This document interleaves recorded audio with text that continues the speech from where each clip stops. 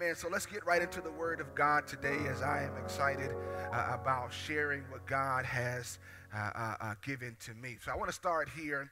I want to start here, guys. I don't want to throw you off, but I'm learning as I get older. The good things in life don't happen by accident. The good things in life rarely happen by accident. And one of the things that I think that we want to make sure, and as we look at Scripture, as we talk about redoing and rebuilding and not necessarily starting over, but starting back, I think one of the things we have to learn is the power and the importance of intention. Intention. And I was at the gym recently. I was at Orange Theory. I told you guys I've been trying this new thing out. I don't encourage it unless you want to work really, really hard. It's not really what I signed up for. It's interesting. I didn't sign up for hard work. I signed up to be changed.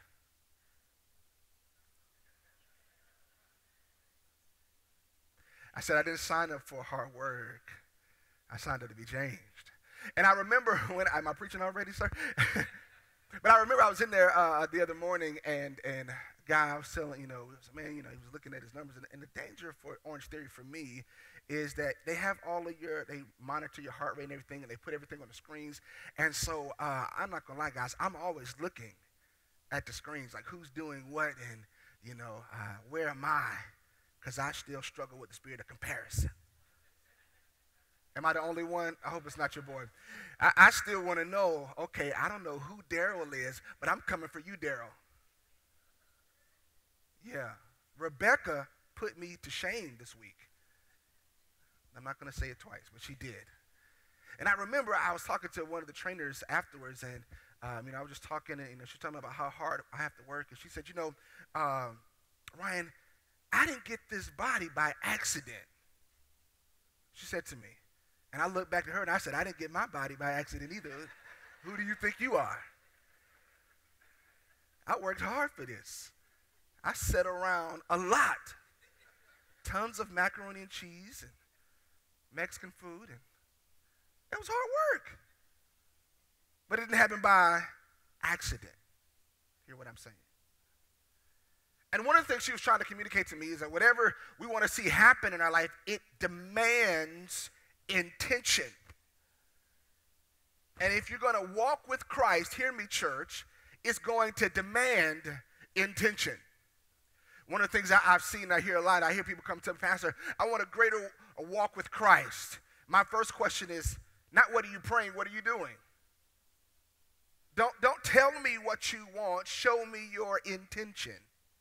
Show me your discipline. Show me your part. And one of the things we talked about in this series last Sunday is that we have a responsibility for our own transformation. We have to take part in what we want to see. We have to position ourselves for God to work through our life, and it demands our intention, but it also demands our attention. And so one of the things I want you to think about right now just for a moment is, what are your intentions? What are your intentions? And a better question is, what attention are you giving to your intentions? Because we can say all day, I want to walk closer with Christ. I want to have a better prayer life. I want to know God more. I want to understand his Bible better. But if you don't have any attention towards your intentions, it will never happen. Here's what I'm learning. It won't happen by accident. Okay. It doesn't just accidentally happen that you have a greater relationship with God. I'm so glad you're in church on Sunday morning. I'm so thankful that you're here, but you're going to have to put more intention than just showing up on Sunday. I'm only telling you that because I really, really, really, really, really, really love you. And so today I want to talk about your intentions, but I want to talk about your attention. So I want you to write this down. Here's our main idea. Let's put it up there, Rob, if you can. That our intentions, if we're going to rebuild our relationship with God, is going to demand our attention to our intentions. So it says this: a relationship with God is not rebuilt by accident. It is rebuilt by giving attention to our intention. Giving attention to our intention. And I believe a beautiful place that we see this is in the letter in 1 Timothy, Paul's letter to his spiritual son, Timotheus. And I believe that he actually shows us something about our intentions and our relationship with God. So let's go to 1 Timothy chapter number 4, verses 6 through 10. 1 Timothy chapter number 4, verse 6 through 10. It says this: if you put these things before the brothers, you will be a good servant. If you will put these things before the brothers, you will be a good servant of Jesus Christ, being trained in the words of the faith and of the good doctrine that you have followed. Have nothing to do with irreverent, silly myths. Rather, train yourselves for godliness. For while bodily training is of some value, godliness is of value in every way, as it holds life to come. The saying is trustworthy and deserving of full acceptance. For to this end we toil and strive, because we have our hope set on the living God, who is the Savior of all people, especially those who believe.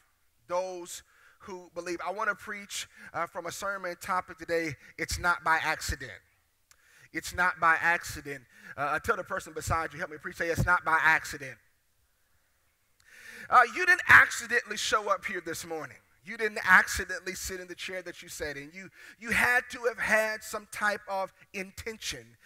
Maybe your intention started yesterday. Maybe your intention started last Sunday. But at some point, you had to choose a destination, find a path, put yourself in position to fulfill your intention.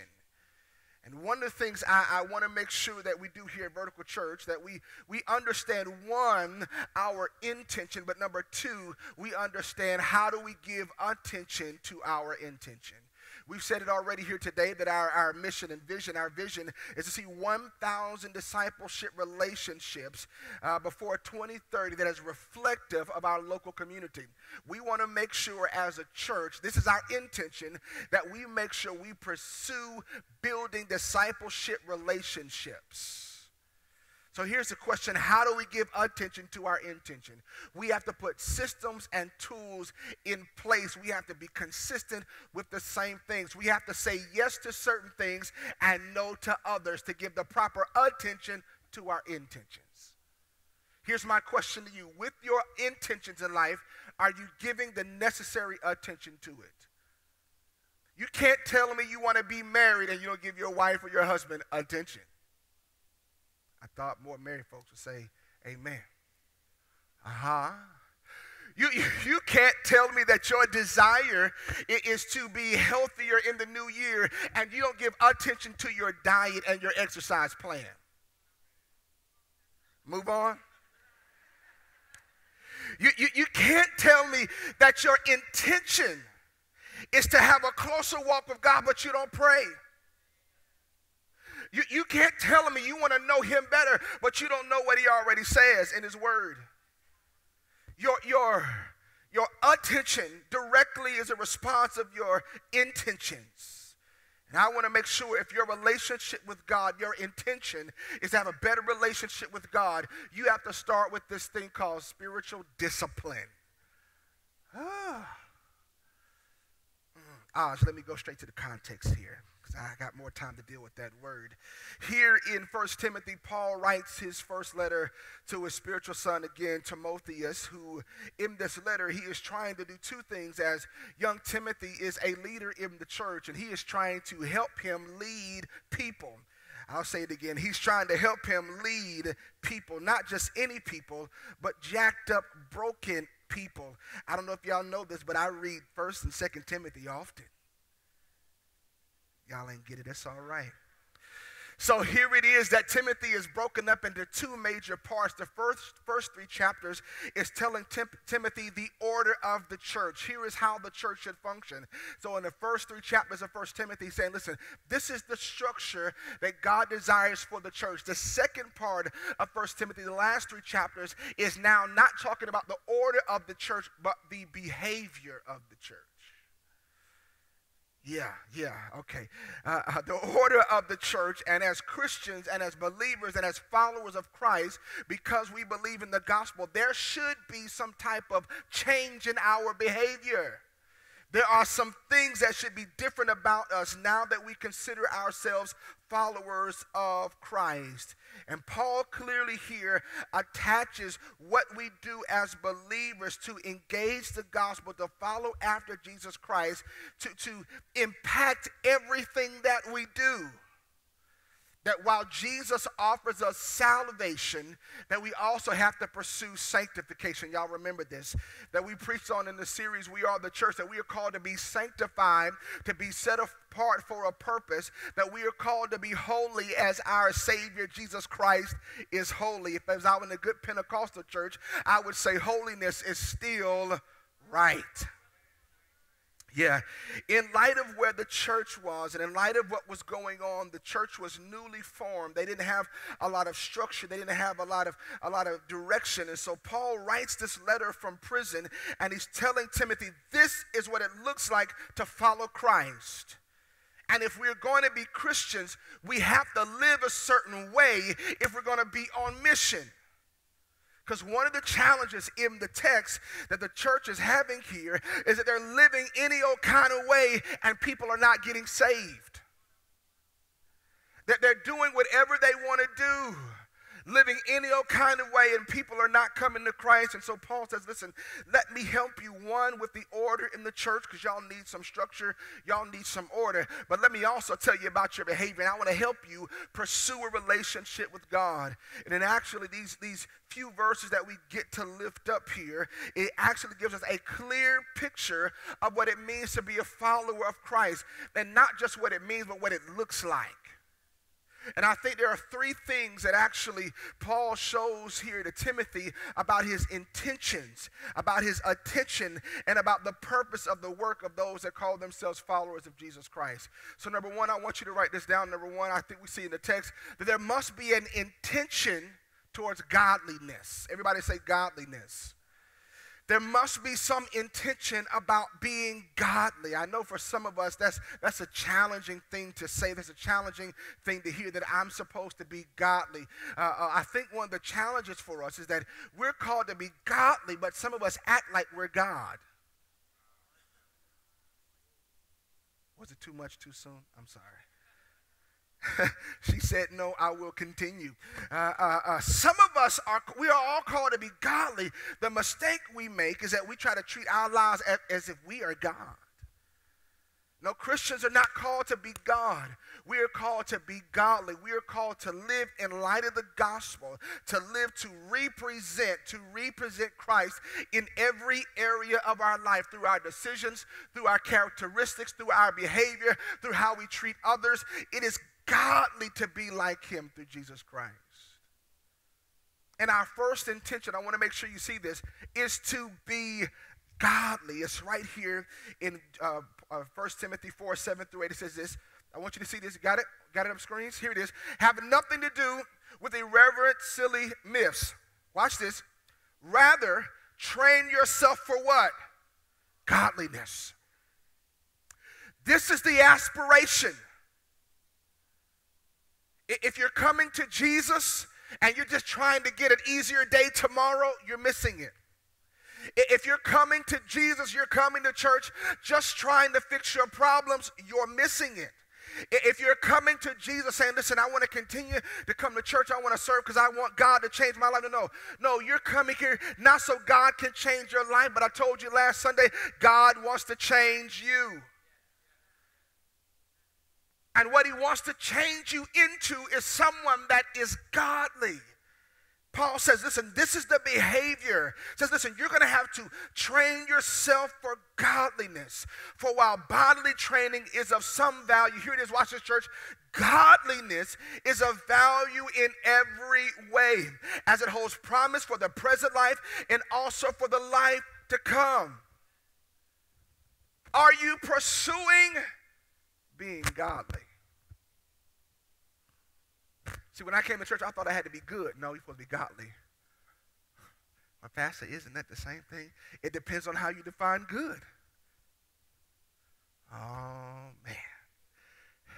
Because everybody's definition of good is different. How do we define our definition of good? It's always based on what? Other people. Anybody that behaves worse to me is bad. Isn't that just easier to do?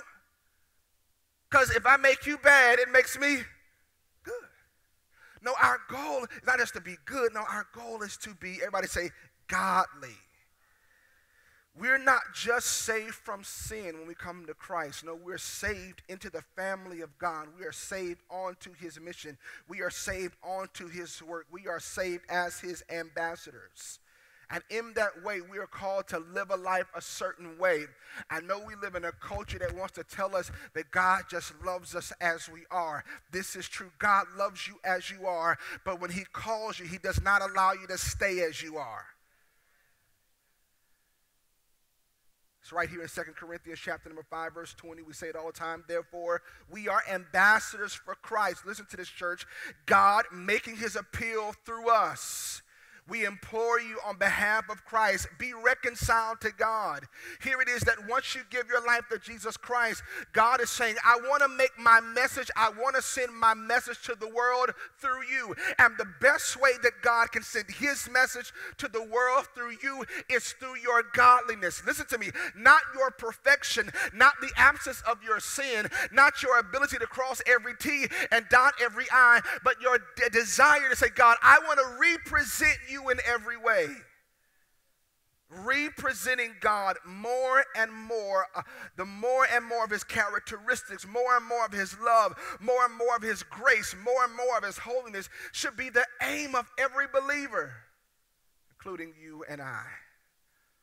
Scripture calls this life of how we treat others, how we love, how we forgive, how we give, how we show grace, how we show mercy.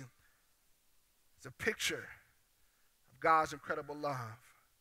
See, one of the ways I want to define this for us is that godliness is obedient living to God in response to the love of God through the gospel. Write that down if you want to understand what godliness is. Godliness is obedient living. Everybody say obedient. That's the tough part for most of us. Godliness is obedient living to God in response to the love of God through the gospel. This is why here at Vertical Church there is a hard emphasis for us to make sure we share and make sure you know the gospel. Because if you don't know the gospel, there is nothing for you to respond to. So you will try to be godly to manipulate God to do things for you. God, I'm going to read my Bible praying that if I read my Bible, you give me what I want. That's not fellowship, that's called manipulation. Or has anybody ever had someone do something for you, trying to get you to do something for them? And here's the thing, when you know that's what's happening, you don't like that feeling. Why do you feel like God likes it? Let me get back. I love one of the definitions that I shared and I received for godliness is that godliness is a proper response to the things of God, watch this, which produces obedience and righteous living. That your obedience to God should impact how you live your life. Another definition for godliness that I saw was that godliness is actually seeing God the right way and putting God in the right place in your life. Our aim as Christians is not to just have all the things we want in life, no, but it's to reflect God's incredible love because of our new identity in Christ. Because we are grateful for this identity, it should be reflected in every decision that we make. The gospel changes everything for us before it changes anything by us. It changes my identity. It changes how I see myself. It changes how I see my neighbor. It changes how I see my enemy. And because of that, it affects every decision that I make. Because my desire and my goal is to pursue, everybody say, godliness. So godliness is our reflection. Obedience is our reflection. Our righteousness is our reflection. Our holiness is our reflection of the gospel. Matter of fact, Jesus was the ultimate picture of godliness. I love this. Here's a couple of pictures of this. John chapter number 8, verse 29 says this, and he who sent me is with me. He has not left me alone. Watch this last part here. This is what godliness looks like. For I always do the things that are pleasing to him. That's a godly life. Say, God, I'm doing the things I want to make sure that are pleasing to you. 1 Corinthians chapter number 10, verse 31 says, so whether you eat or drink or whatever you do all to the glory of God. Everything that you do, that's what a godly life looks like. Everything that I do, I want to do to the glory of God. 1 Peter chapter 1, verse 15 through 16. But as he who called you is holy, you also be holy in all of your conduct. Since it is written, you shall be holy, for I am holy. I know this is tough because I know a lot of times we want God to do something. No, you've got to be responsible. This is not going to be a fun sermon series if you want to be responsible for the things you do in your life. And we have to take responsibility. Paul says that godliness is the goal for our spiritual disciplines. I want you to hear this. This is the reason why last year we did a whole Bible reading plan through the whole Bible. It's not just so you can know more Bible, so that the Bible can change you. We started a reading plan this year just walking through the New Testament. It's not just so you can have something to do during your devotion time. No, the whole point of it all is that you may be transformed into the image of God. That's why we pray. We don't pray to get God to do stuff for us. No, we want God to do stuff through us. See, I'm learning in my season of my life that I'm not going to God in prayer asking God to do these things for me. No, I want God to do something in me. Because this is what I've learned, that God can answer my prayer. God can do something for me, and it still not do nothing in me. I've seen people that have had God answer their prayers, and then they still won't give God glory. So what good is God answering your prayer? What good is God providing you what you asked for if it didn't change something in you?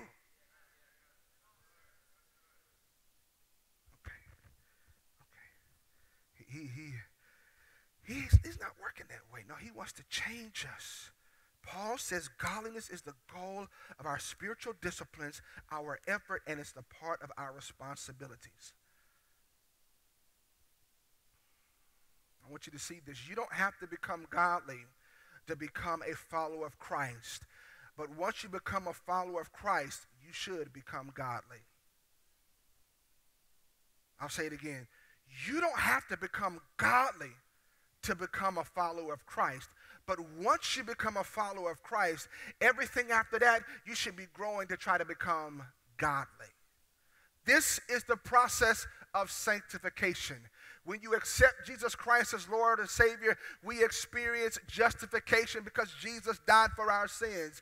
We walk through this life in sanctification. When we die and Jesus comes back, we'll experience glorification. But we have to take responsibility for the one in the middle. It's Jesus that did the work for justification. It's Jesus that's doing the work for glorification. But sanctification is your responsibility.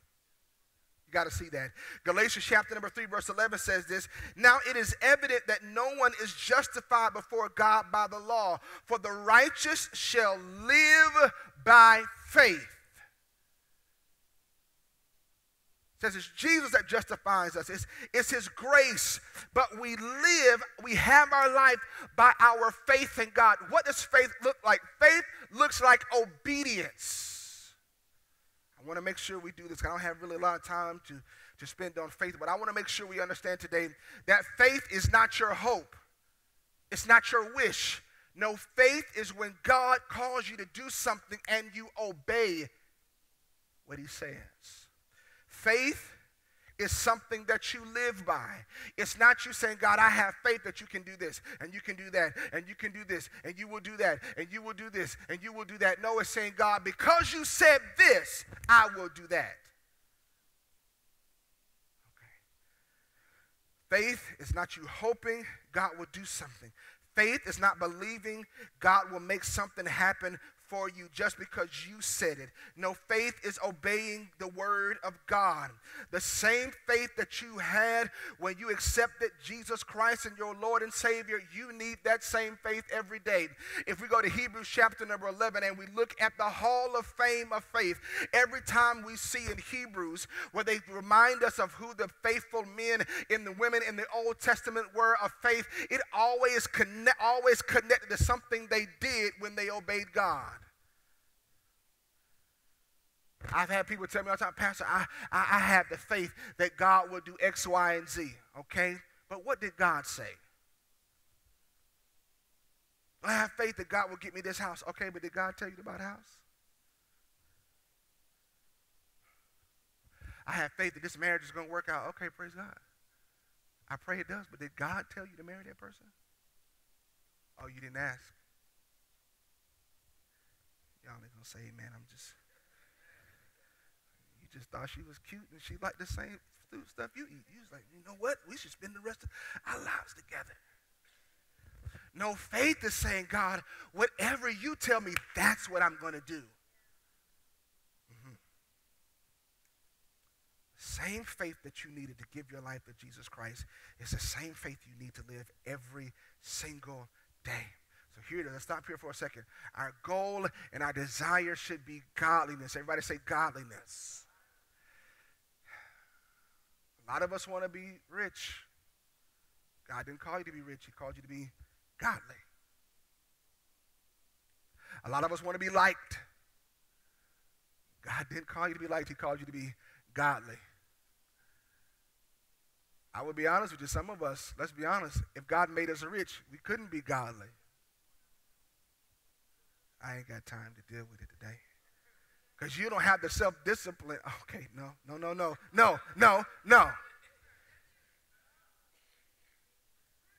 God's desire is to make you godly, to be a reflection of Him. And let's be honest, there are some things that God shouldn't trust me with. So maybe the goal should be you to become godly, then maybe I'll make you rich. Y'all got it out of order. Lord, if you just did this, Lord, you just know I would give it all to Vertical Church. No, you wouldn't. You won't give what you, okay, never mind. Let's stop. Point number 2, let's go. Point number 2, we only second sermon into the year, Ryan, settle down. Point number 2, so we have to give intention to godliness, but number 2, we got to have attention to training. Everybody say attention to training. I love this that Paul tells Timothy, how do you acquire godliness? How do you get to this godly place? And his word here is to train yourself.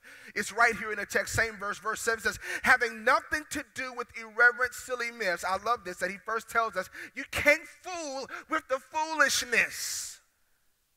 I can't have time to stay there. He says, rather, watch this, church, train yourself for godliness. This is the most difficult part about this verse. It requires you to do it, listen to me, church, yourself. He says, train yourself for godliness. Another word that they use here, depending on what version of the Bible you have, the other word is discipline yourself. So if you want to be godly, this is not just you sitting before the Lord and say, God, make me godly, make me godly, make me godly, make me godly. No, you have to train yourself for godliness. And the question I want to ask you today, what's your training plan? What's your training regimen? What's your training system to develop your relationship with God? What's your plan to become more godly? What is your plan to become more righteous? What is your plan to better represent Christ in the earth around you? Many of us have intentions, but we don't have a plan to give attention. And he says it right here, having nothing to do with irreverent, silly myths, rather train yourself for godliness. Watch this. For while bodily training is of some value, let me stop here, you need to train your body.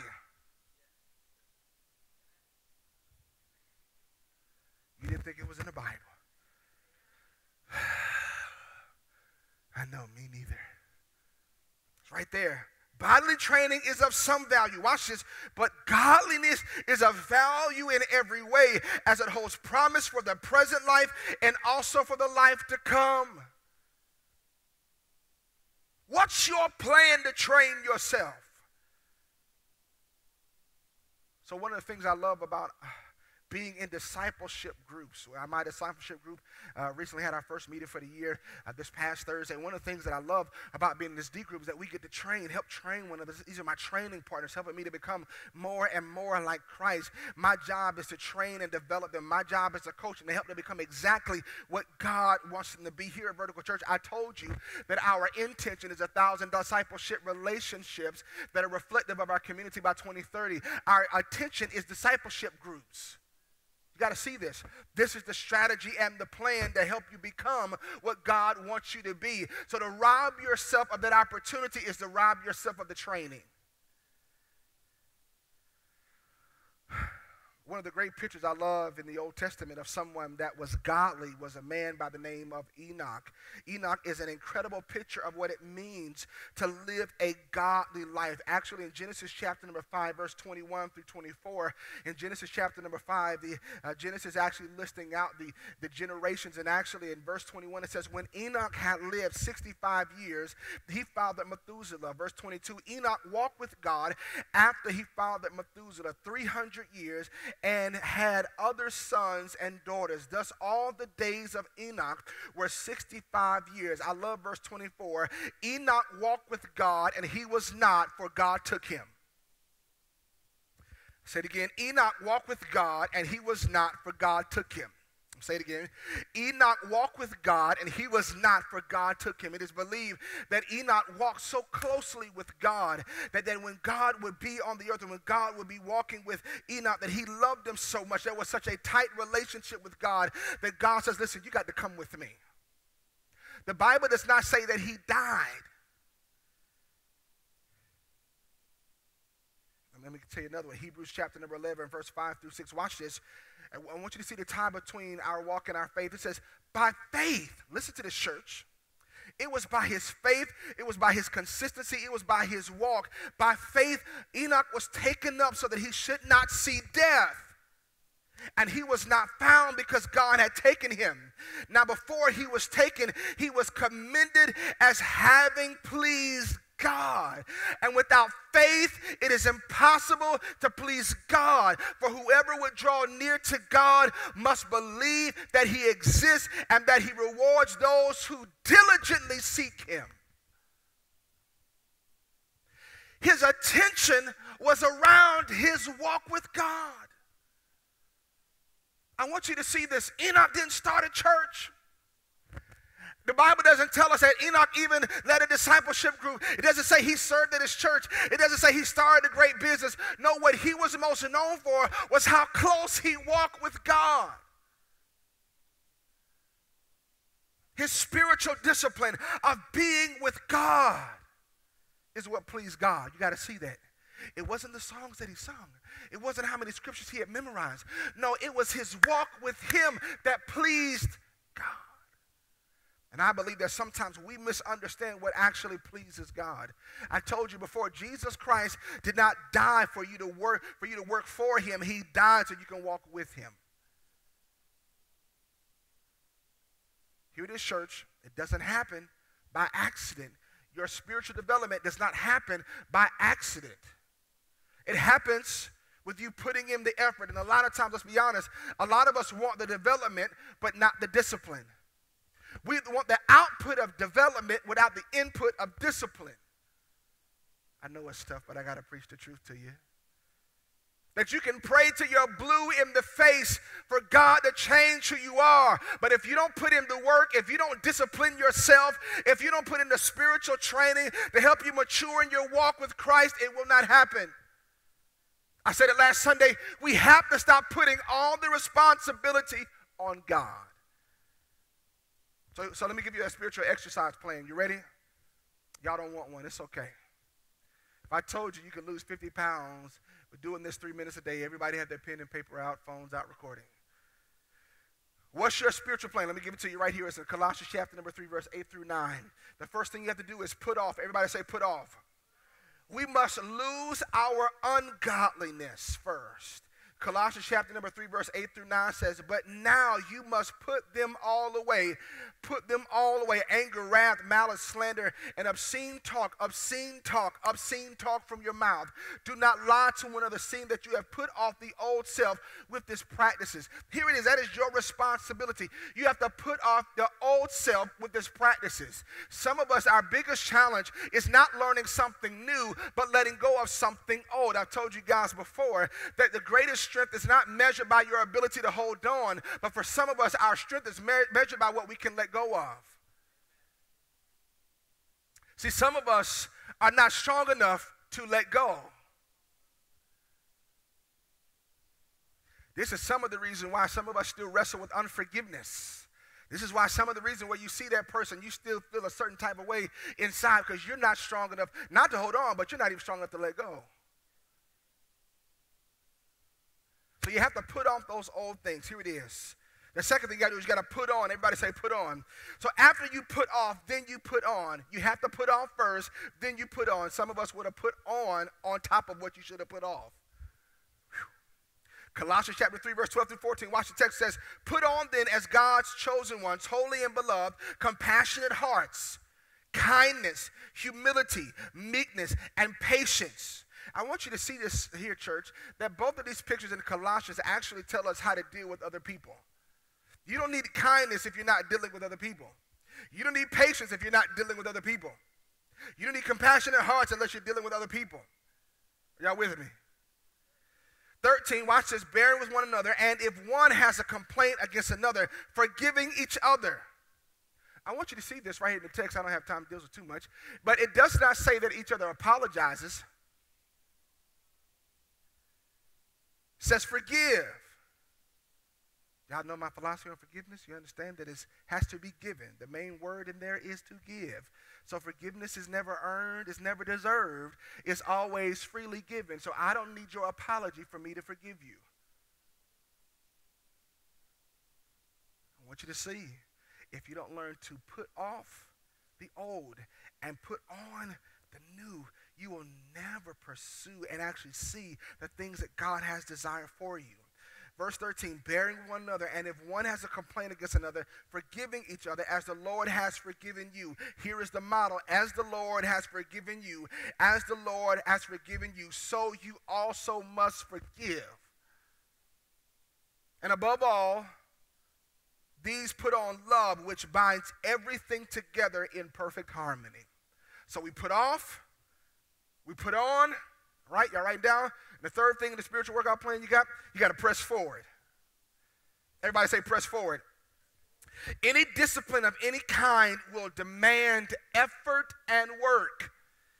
You have to put in the work. Reading your Bible is not the goal. No, transformation is the goal. Reading your Bible is just the tool to accomplish the goal. You got to see that. Praying more is not the goal. Transformation is the goal. So I pray so that I am transformed. You got to see that. Being generous is not the goal. No, submitting and surrendering my heart and my resources to God is the goal, that it might transform me. So the goal is not the discipline. The discipline is just the means to the goal. And we just said our intention should be godliness. So even if you pursue the right disciplines for the wrong reason, you still can miss it. So you have to press forward even when it's difficult. I can tell you that reading the Bible is not the most fun thing to do. I don't always understand it. It doesn't always make sense, but I don't do it because I enjoy it. I do it because I want to be transformed. Yes, I would rather sleep in some more. Yes, I have other things I would like to do, but because my intention is godliness and my intention is transformation, it affects my attention, which tells me I got to stay before the Lord. I have to get into His Word. I got to make time to journal what God is sharing with me. I got to make time to memorize the Bible and put it in my heart that I might not sin against God, because spiritual disciplines have never been the goal. Transformation is. And you can't tell me you want to be transformed if you're not willing and ready to put in the work. 1 Timothy chapter number 4, verse 9 through 10, it says it right here. This saying is trustworthy and deserving of full acceptance, for to this end we toil and strive, because we have our hope set on the living God, who is the Savior of all peoples. Right there it says, for to this end, I want you to see this word, we toil and we strive. Toiling and striving would indicate it requires effort. It requires your consistency. It requires your persistency. He says, listen, this is not easy. I had to toil with this thing. I had to work hard with this thing. I had to wrestle with this thing. Y'all, I remember when Wesley was about one, we were just trying to get this boy to sleep in his own crib. So I'm trying to get him to sleep in his own crib. And your boy, I toiled. I tried everything that I could to get the boy to stay in his crib. I got in the crib with him.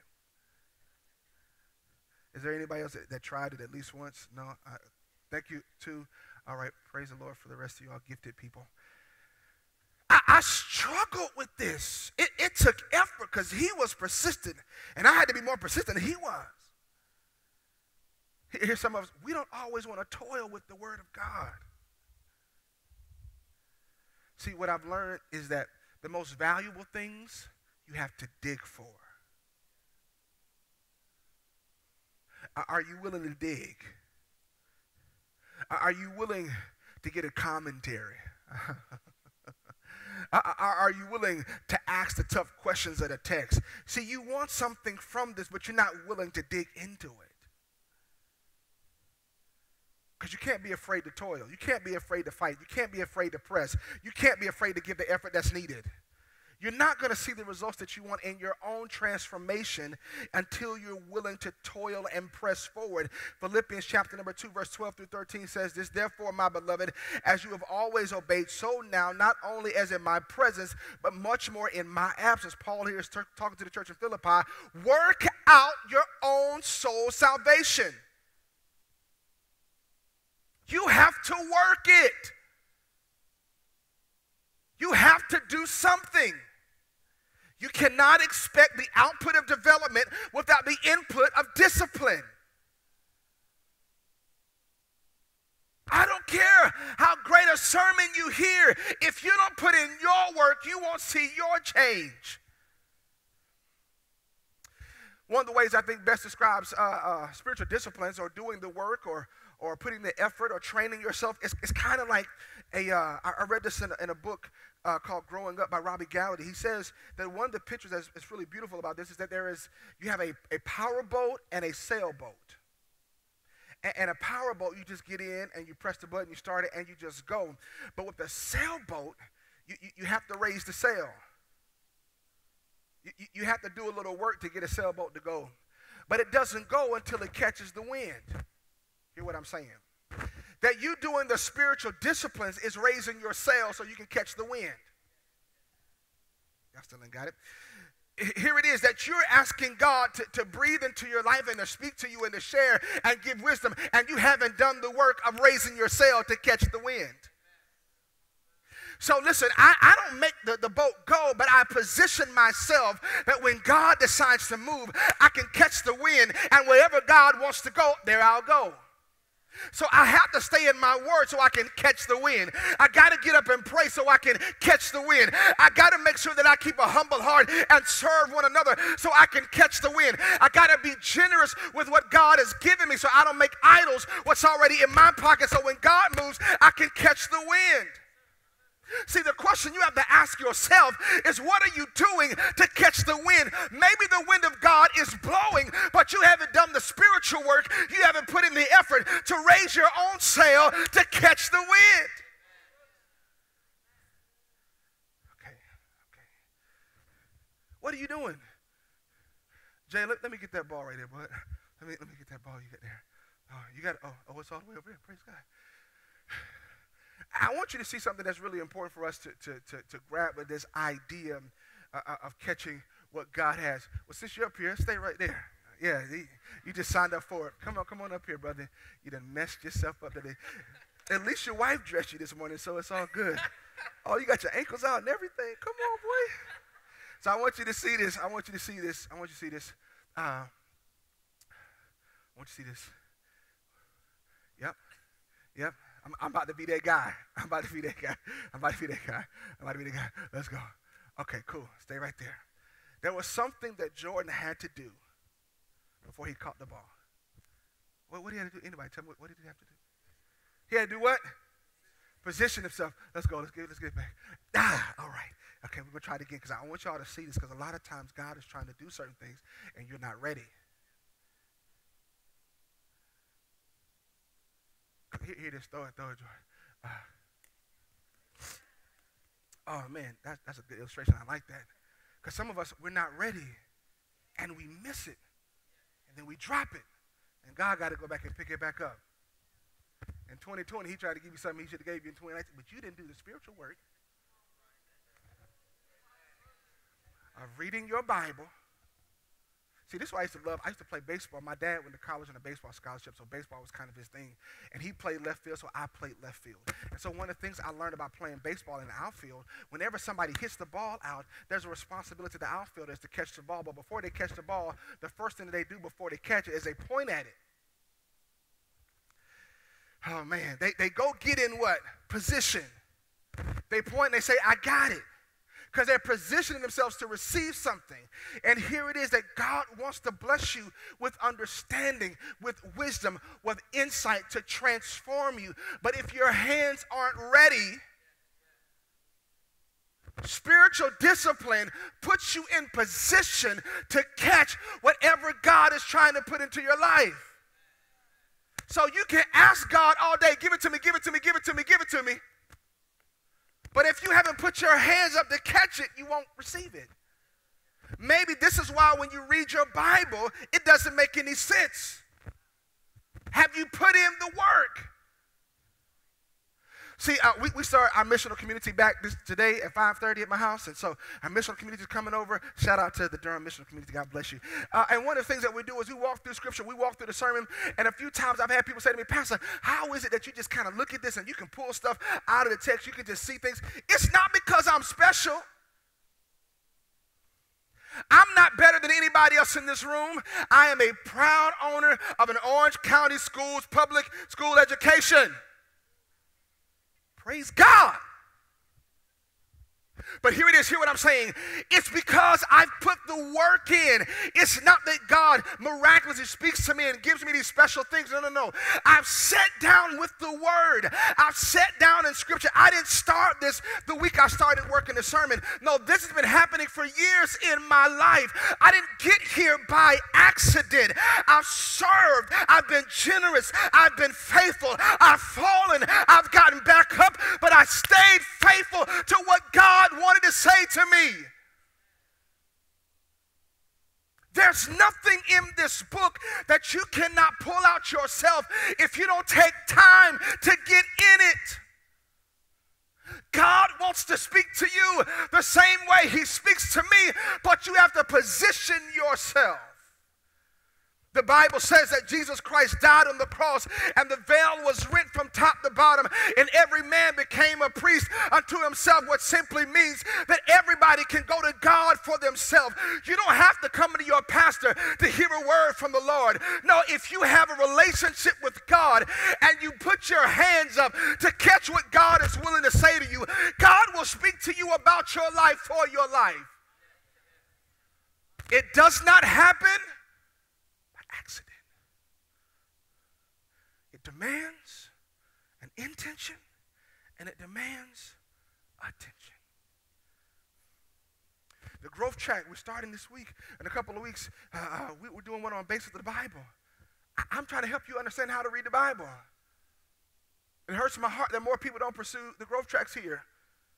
Let me be honest with you, it hurts my heart because we put a lot of time and energy and effort preparing those. Here it is to help position you. To help position you to see what God wants for you in your life.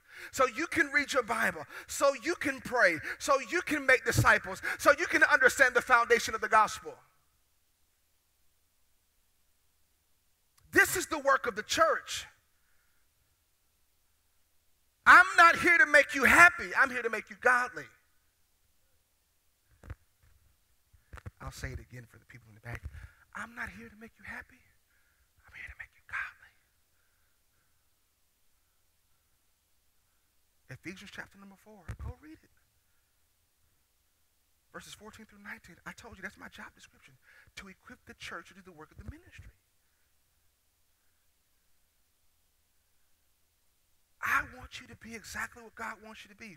When I teach a growth track, I'm leaving my family at home at night to come equip you to do the work of the ministry so you can be transformed. Here it is. I know that it doesn't just happen on Sunday morning. So if I know that and believe that as your pastor, shouldn't you believe that as well?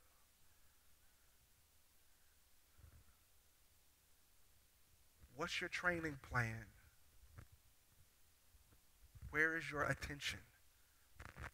Lastly, right here, here it is right here. Paul closes with this. Our intention, our attention, he says, here's what it's all for. Here's what it's all for. For the mission, for God's mission. It's all for God's mission. Right here in verse number 10, we're closing right here. Watch this. It says, for to this end, what's the end? People's lives being changed. What's the end? The gospel being proclaimed and preached. What's the end? The truth being told about you. What's the end? That people be set free. What's the end? That people be healed. Right 10, verse 10. For to this end we toil and strive. Here's why. Because we have our hope set on the living God. Who is what? The Savior. Savior. He's a Savior of all people, especially of those who believe. Our faithfulness to our spiritual disciplines, our spiritual formation, our development and maturity, and so we can share the gospel of Jesus Christ with the world. So that more people can be healed that are broken. There are so many broken people in our world. Discouraged, depressed, suffering, believing the lies that their past has told them.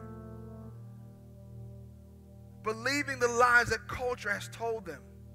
Church, we have to train. I told you before that the church is not a cruise ship, it's a battleship. We have a mission. We have a work we have to do.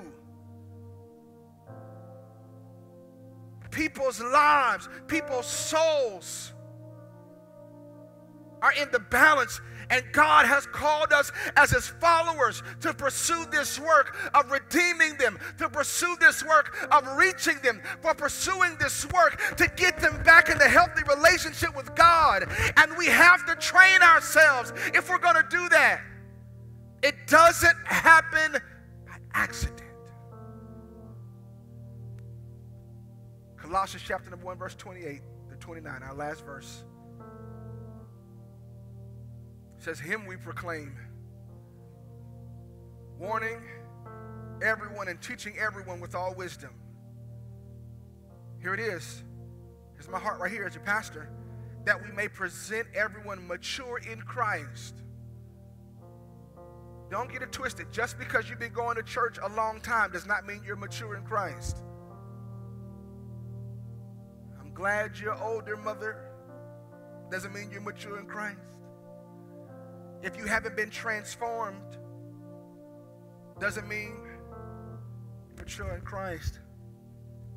Verse 29, I heard the word again.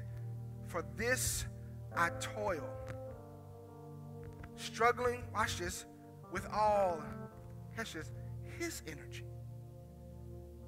that he powerfully works within me. This is what I love about this church. You got to hear this. That you're striving, making a commitment to stay in your word, to read your Bible, to serve, to be generous, thanks be to God, it's not in our own strength and our own energy. We can call and depend on the Holy Spirit to empower us to remain faithful. I believe God wants to transform you, but you got to be disciplined to do the work. Are y'all with me? Here's what I love about Jesus Christ. The gospel tells us that he was in the Garden of Gethsemane. And he said to the Father, Lord, not my will, but thine will be done.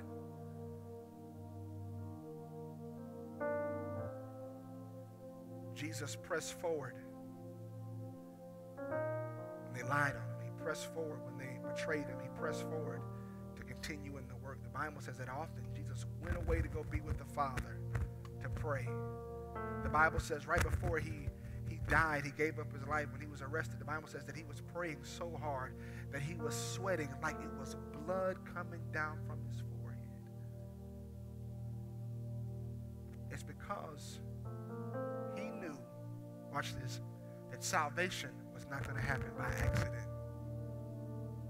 And if salvation doesn't happen by accident, sanctification doesn't happen by accident.